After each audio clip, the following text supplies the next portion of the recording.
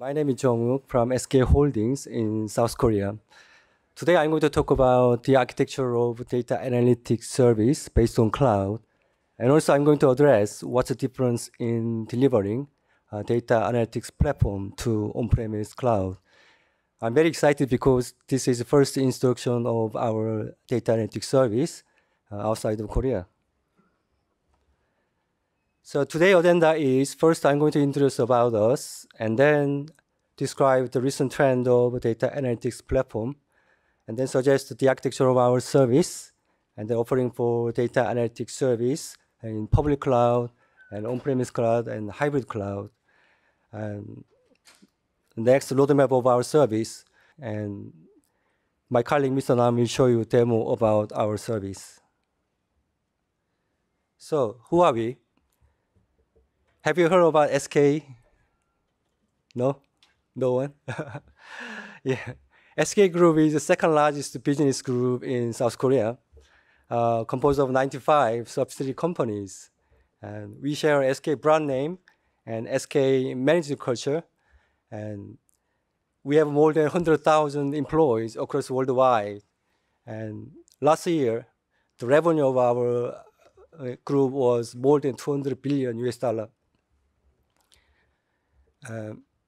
SK Holdings owns SK companies, actually headquarters of SK Group. And we are one of the top 3 IT service providers in South Korea. We actually deal with many kind of data from all kind of industries. In SK Group, we have SK Innovation for petroleum, and SK Telecom, and SK Broadband for IPTV, and SK Hynix, the world's second largest semiconductor manufacturer. And outside of SK Group, we also have many other customers in banks and retails and manufacturing and insurance and so on. So that's why we have developed our own data analytics platform according to our customer requirements. So let's look at recent trend of data analytics platform. And probably you know that, but yeah, I'll just mention. A data lake is essential to save all kinds of data in order to provide one data source to all data analysts. Once data is stored, then a data catalog can be used for finding the data from the data lake by simple search. And the platform should provide independent analytics environment with the sandbox deployed by cloud computing. And data pipeline is also required for ETL and operations. So after ETL, then data will be ready for data analysis. So various machine learning and deep learning analytics tools should be provided according to user requirements. So these days, our customers ask for the AutoML service for finding the best algorithms with optimized hyperparameters. And the platform also should provide analytics model lifecycle management. For example, the best model can be deployed as an API for data service, and then the performance of model must be monitored. Then the platform is able to renew the model if the performance is getting worse. So flexible scalability should be guaranteed and for many analysis works simultaneously. So finally, the platform must be able to provide collaboration tool for data analysis. Yeah, this is a conceptual diagram for data analytics platform based on cloud. So various data types can be saved into data lake, and then the data can be cleaned and processed by the computing node. Eventually, the metadata can be saved into the data catalog. Then the data scientists can deploy sandbox with with the specific data analytics tool. Then they can extract the data from data lake by referring data catalog using data pipeline. So after analysis, the model can be developed by the data scientists, can be compared with the best model from AutoML. Then the best model can be deployed as a RESTful API in the inference area. Then real-time process or batch process can interact with those APIs in order to get predicted data set. So those APIs need to support auto-scaling in order to keep reaction speed. And the model performance must be monitored and for model lifecycle management. And this blue box needs to support a scalability based on cloud in order to allow many data scientists work together at the same time. Yeah, this is overall architecture of our service, AccuInsight Plus. The feature I mentioned for the recent trend of data analytics platform are fully considered to our architecture. Our architecture composed of 3 layers as a cloud architecture. The bottom layer is infrastructure service for deploying Docker containers with R, Python, Spark, and Hadoop clusters. And also it deploys GPU containers for deep learning training with many different libraries. So middleware is parse layer. We actually developed this parse layer, and it composed of a number of modules, such as collections, and machine learning, real-time, batch, query, and visualization, deep learning. Each module has about 20, 30 APIs. And when we deliver our platform to on-premise, we just combine necessary modules according to the user requirements because of the microservice architecture. So this layer actually provides very important functions for our services, such as Docker container orchestrations with multi-tenancy, and microservice architecture, authentications, and authorizations, and Java and logo management, and data and model lifecycle management as well. At top layer is a service layer. At the moment, we have developed 10 services as a data analytics service. And I'm going to introduce some important services later on. So our architecture addresses a number of technical challenges, such as microservice architecture and multi-tenancy, and asynchronous communications, and deploying Hadoop and Spark clusters. But our customers do not need to know about big data technologies and open sources. They can just focus on data analysis. This diagram shows our architecture in detail. So our parse layer is actually implemented by Vertex, which is the most popular development toolkit for reactive applications.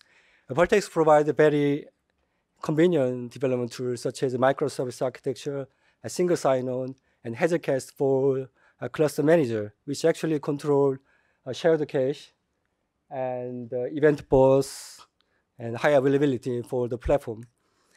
So many different types of workers are spread across the platform, and they can execute job from the modules here through the event bus and with round-robin scheduling. So this is a simple scenario. User A can create a Hadoop cluster A here.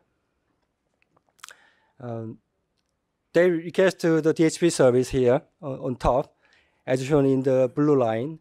The request will be passed to the Hadoop provisioning module. Then this module sends one of the HP workers here. And this worker sends request to the Kubernetes, and Kubernetes deploy Hadoop clusters with a number of Hadoop echoes.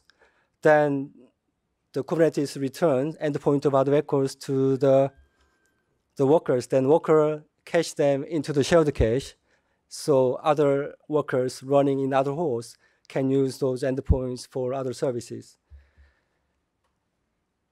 And user B also can create Hadoop cluster B as user A did, like this. And then user B send the ETL job to batch pipeline service. Then the request will be passed to the batch pipeline BP worker here. And this worker will look up the endpoint of shared cache to find endpoint of Uji server in the cluster B. Then this worker can submit ETL job to the endpoint at the UG server in the class B. By this way, our platform provides scalability, high availability, microservice architecture, and multi-tenancy as well.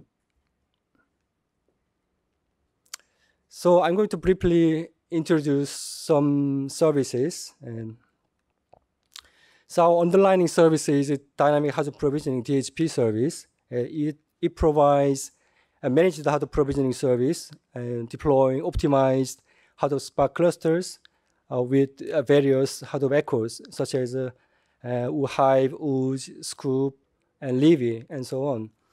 And it actually caches the endpoint of Hadoop echoes into the shared cache for the other services, as I said before. And then it monitors container resources and applications as well. So after you deploy the cluster, then you need to collect and transform data for data analysis. So our batch pipeline BP service can make easy to draw data pipeline by drag and drop components on the canvas for the Spark ETL. So it provides interactive mode while you do the workflow. So you can check intermediate data before you submit the job. And it also imports Spark ML model for the batch operations. And you can deploy each batch pipeline to one of your clusters you created or registered. You can also monitor job status and collect and log data from sandboxes.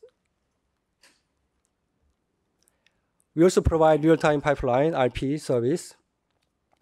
It's really similar to the batch pipeline service. And it also provides drag and drop and GUI to draw real-time pipeline.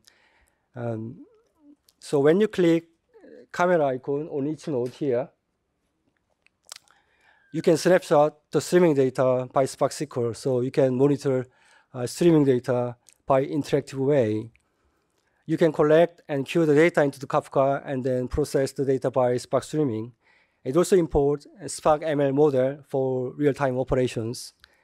And you can deploy each real-time pipeline to one of the clusters you created. It also supports real-time chart and collect log data from the sandboxes. So after ETL, then data scientists can use a ML modeler service, which actually provides GUI for Spark ML training service. So users can easily create Spark ML pipeline without coding and for distributed Spark ML training. So it also provides data and model management service. And also Spark ML model can be operated by other services, BP and RP. And Spark ML model can be converted to Python model to interact with the Python native libraries such as PDP and Lime to explain the model in detail. So far I've introduced the 4 services, and DHP, BP, RP, and ML model services. They can combine as a data analytics service using Spark technologies such as Spark Core, Spark Streaming, Spark Machine Learning, and Spark SQL. We also provide DL model service, and which actually provide DL model lifecycle management. We provide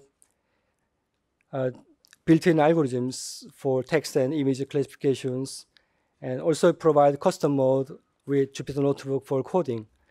With the horrible technology, and DL training can be easily distributed across multiple GPUs on multiple nodes. So after you develop DL model, then platform is able to train several trainings at the same time. So DL models can be deployed as a RESTful API by click. We also have a visualization service, AccuInsight. It actually provides a number of data adapters to collect the data from various data sources. And it also provides data set management service, so you can manipulate data as you want, changing schema, something like that. With the change the data, you can draw the chart and make a dynamic dashboard with the chart. it also supports query and scheduler for updating chart. So we offer data analytics service in public cloud. So our customers can combine a number of services for batch predictions. This is a simple scenario.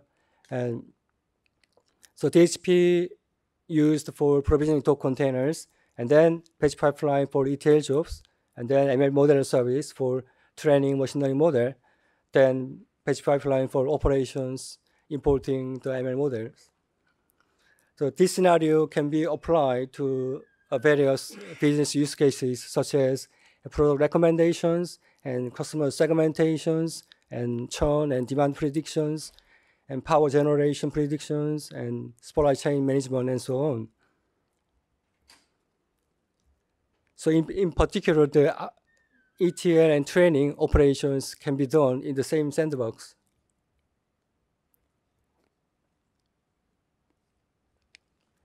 We also offer real-time predictions, and the process is really similar to batch predictions. The only difference is a real-time pipeline is used for the operations instead of batch pipeline service. So Kafka can be used for data ingestion, and at the end of the real-time pipeline, data can be sent to the ELK stack or data warehouse for further analysis.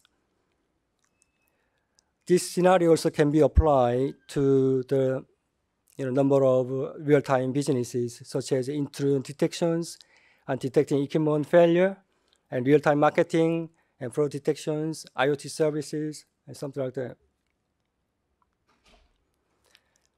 So we offer over on-premise cloud as well. When we deliver our platform to on-premise, we provide many different aspects from public service.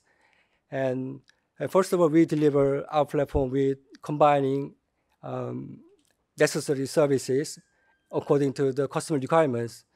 For example, we can deliver a batch pipeline, real-time pipeline on your existing Hadoop clusters inside of a sandbox. Some customers ask for DHP and BP only, and other customers a bunch of services, such as DHP, BP, RP, DI, ML model, or something like that. So there are many different use cases available. It is possible because our parcel layer is implemented by microservice architecture. We also provide a provider system for provisioning Docker containers, so with separate GUI for administrators. We also provide dynamic dashboard, so each user can make different dashboard with different view according to the role. So we customize our platform and services as required. And so, for example, we can add some specific data processing as components on the service, BP or RP. Then our customers do not need to code for data process or machine learning and things. We also integrate with our platform with your local systems, such as data lake and metadata, RDBMS, Kafka, ETL solutions, job scheduler, and single sign-on, etc. Whatever you have, we can integrate with your system. We also train users and operators and for service and the platform. These days, we focus on training for resellers in Korea.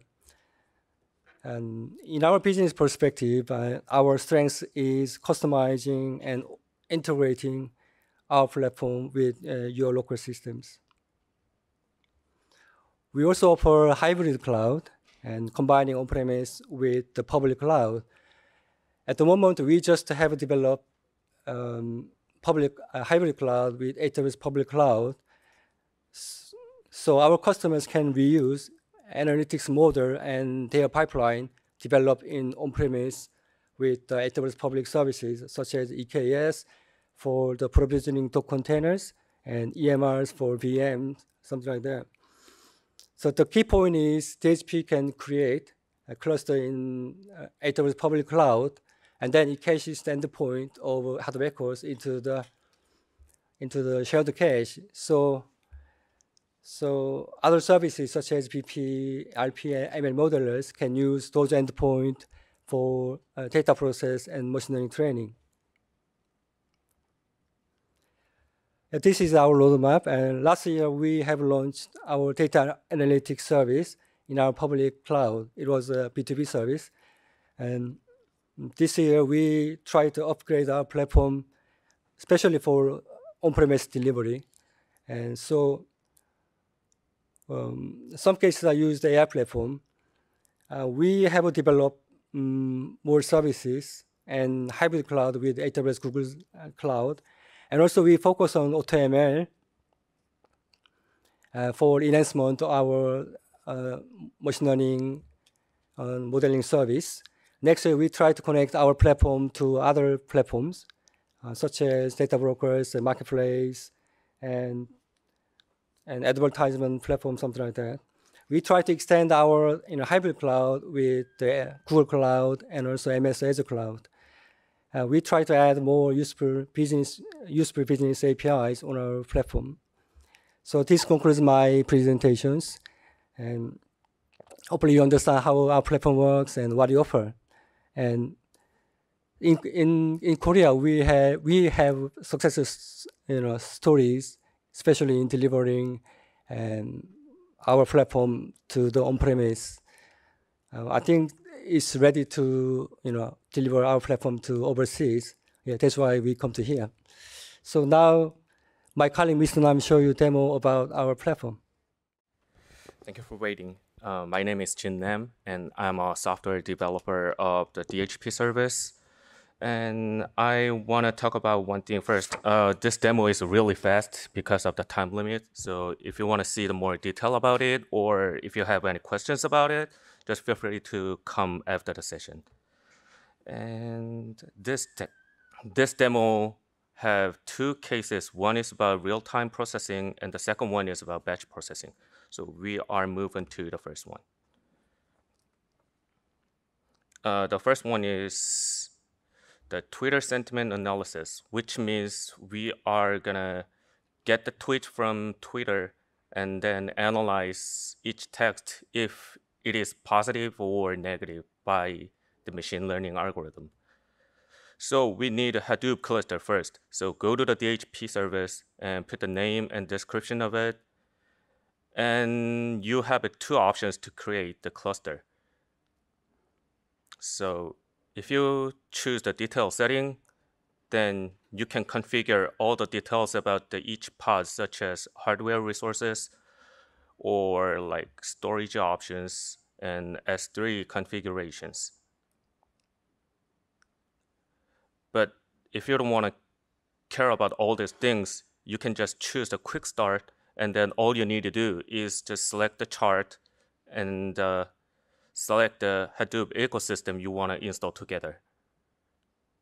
So after click the create button, it takes only 1.5 minutes to finish to configure every pod. And then I'm going to the using real-time pipeline. It is simply a combination of Kafka and Flume. So I'm gonna make a Kafka topic first. It's really simple. Just click the create button and then put the name of topic. After that, the topic will be created on the cluster we just made. And I'm gonna make a collector. It consists of 3 components: the source, channel, and sink. And everything is formed of independent node. So you just drag and drop down on the canvas whatever you want, and then connect them with the arrows like this, and set the property of each node.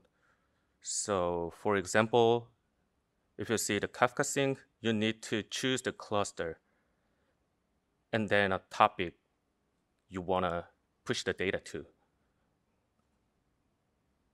And then I'm gonna create the streaming workflow. Before that, if you execute it on the selected cluster, then the collector will be executed. And if you go back to the topic and click the detail button, then you can see the raw data in that topic.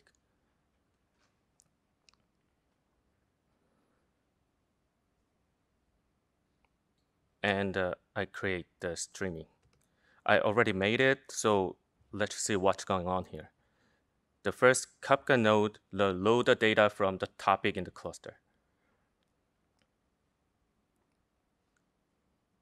After that, the JSON node parse the data from the Kafka reader. And if you click the auto parsing button, you can see the raw data and the parsed data as form of the column name and a data type. And then I'm gonna do the data pre-processing for the training model. So if you may remember, the raw data has unnecessary characters such as emoticons or URLs, something like that. So I'm gonna remove everything in the text. And then the label node, the labels each text if it is positive or negative.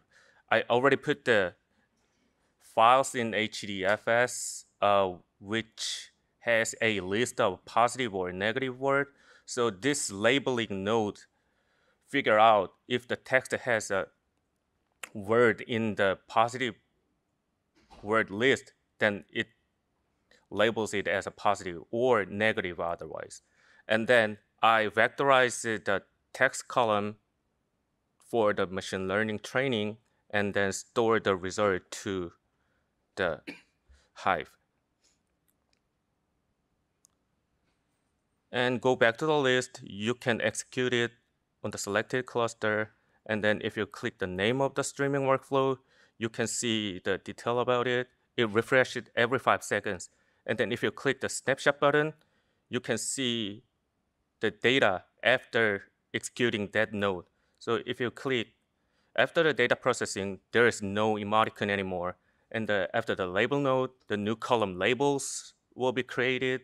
And after the vectorized node, the new column will be created as a vector. And since we are storing the result in the Hive, let's go to the Hive browser to look at the data. It's in the pipeline service, and the Hive data will be stored in that path. And if you click the file, then you can see the data in the file. And I'm gonna use this data to make the training model. So let's move on to the ML modeler, and I'm gonna import the dataset first. It's stored in the HDFS, so I'll set up the path and then the name of the dataset, and I'll skip the more property things. And then go to the workspace, import the dataset, and then you can select the algorithm. There are already more than 20 preset algorithms here, so I'm gonna use the GBT classifier in this case. If you select the algorithm, then the description will be shown on the right, and you can set up the property as the description says. And then if you click the run button, you can choose the cluster you want to use. And then after you put the name of the model, and you need to set the path to export the model. After that, the model will be created, and you can download it on your local system, or you can just use the path of this model. So I'm gonna use it. And there is another streaming workflow here. It's similar to the past one, but the difference is I used a clone node at the bottom. So it makes the data goes 2 ways, and then the string contain node filters the text with a certain keyword. I put the word iPhone 11 since the Apple just announced a new iPhone when I made this demo. So after that, the vectorize the text, and I use the ML pipeline node. It makes the ML prediction with the model we just made. And SQL node does sum the result up, and I push the result to my Elasticsearch. So go back to the list, execute this streaming, and then if you look at the detail, say, at this time, I am going to look at the Spark scroll. And you can SQL command directly to the data, and then you can also draw a chart about the recent data too. So if you click this, there is a chart of recent data. And also we push the data to the Elasticsearch, so you can draw a chart by using Kibana like this. It's like pretty similar. And let's move on to the second one, the batch processing. It is called soft sensor. It's just a software working like a hardware sensor. We made this for the gas refinery. I heard that the flash point is one of the most important factor in petrochemical process, but it cannot be the measure every single time for some reason. So we are going to use the machine learning algorithm to make a prediction of the flash point. So in this case, we are using batch pipeline service. It's more complicated, but it has a three-part. First, ETL part, import the data, and then do the data processing for the machine learning and export to the storage object. And then the second part, import the data from the storage object and then make the machine learning prediction. And the final ETL part, join them together and push to the storage object again to visualize it. So in this case, I import the file from ICOS, which is IBM storage service, and it's like all values from the hardware sensors and the timestamp, each actual flash point values and the timestamp. And we are gonna join them together and remove unnecessary data and export to the several different objects. And then in machine learning part, I used 4 different ML nodes, and I already made 4 different models with the different algorithm, which are the random forest, decision tree, and linear regression with the different property. So in this case, I just import the model from S3, and the data is imported from the S3 too. And this final ETL node just join them together in a one file. And I'll show them one thing. If you click the ETL node or every single node and click the source button, then you can see the Python code translated from the workflow. So save the workflow, and then you can execute it. And after the execution, you can see the green light like this. It means it's progressing now. And if you go back to the list and click the detail button and click the job ID, then you can also see the same thing, but in this page, you can see the log of the work or the error logs too, or the yarn history by using the DHP service, or other details like UJI parameter or the cluster log as well. And after the execution, everything turns to blue. It means the job is succeed. And since we export the data to the S3, then I'm going to visualize it by using the data insight service. I already imported data from it. So if you click the name, you can see the column and actual value. And in the dashboard, I already draw a line chart.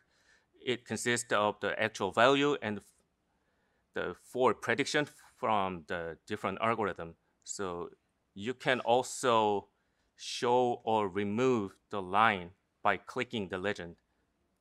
So I remove the farthest one from the actual value, then you can see, oh, sorry.